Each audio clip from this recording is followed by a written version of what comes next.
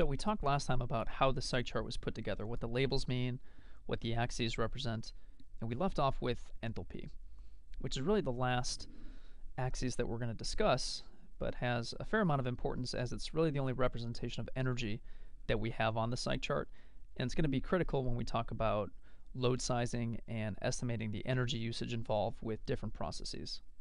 So we're going to talk about the derivation of enthalpy, what it means, and then how it's plotted on the psych chart.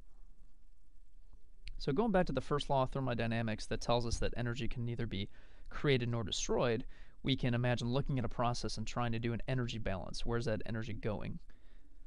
Formulaically in thermodynamics, it looks like this. Graphically, we can picture that process and account for work or heat going in or out of the process, and then at the inputs and outputs, trying to account for the elevation changes, the velocity changes, the flow work involved there, and then the temperature.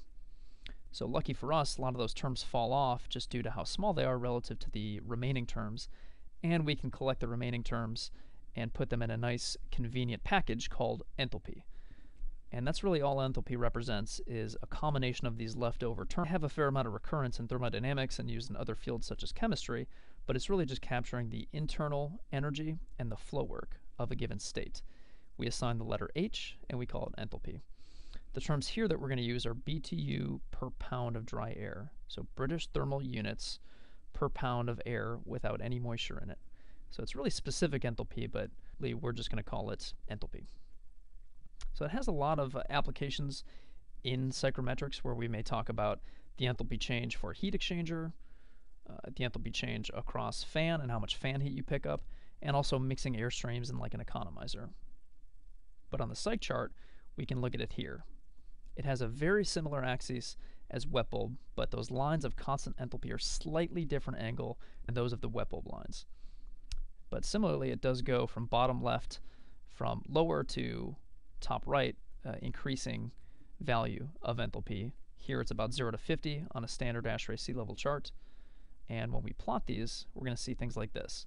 So here we're representing 9 BTU per pound changes in these processes, or delta H, even though we have different moisture content and we have different varying degrees of temperature changes. We're always going to track these up on the enthalpy axis and read them similarly to how we do with wet bulb. So as another example to explain how this is going to matter going forward is if we look at a couple different states and we wanted to intuitively understand which one had less energy, we can look at 55 degree air that's saturated all the way on the left, and then fairly dry air on the right that's 100 degrees. And we may ask the question, which has less energy content? So there's actually two lines of constant enthalpy at play here. So we can see that because enthalpy captures the sensible and latent components of a given state, that you can have much colder air that has the same or less energy content than more moist, warmer air.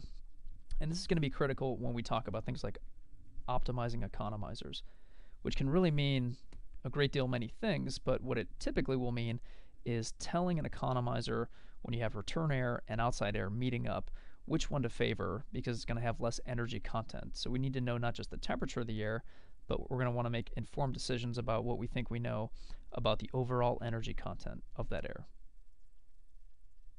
That's going to wrap up our discussion about how the psych chart is put together. I've put some additional references here for any follow-up that you may want to do. Feel free to leave comments if you think I left something out or if there's more clarification. But now our conversation is going to go more towards how you use the psych chart now that we know how it's put together.